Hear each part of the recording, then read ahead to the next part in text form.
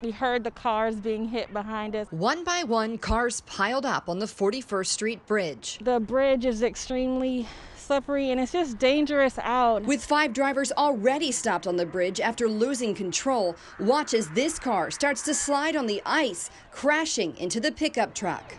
Moments later, the slick conditions caused the driver of this SUV to do a 360. We were creeping across the bridge. Kendall Samuel was just 5 minutes from home after visiting her dad in hospice. Were it not for the visit with my dad, I wouldn't be out in this. Her 2 kids in the back seat, she found herself part of the slippery scene. I thought I was just seeing an accident scene, but then we became part of the accident and we were rear-ended. A car hit another car and then that car hit me. Drivers exiting their cars had trouble even walking. Only by the grace of God, we just get to go home. We get to walk away and go home. A reminder that if you have to be on the roads, be safe. Take it slow. Take good care of yourself and each other. And be vigilant. You just do your best out here.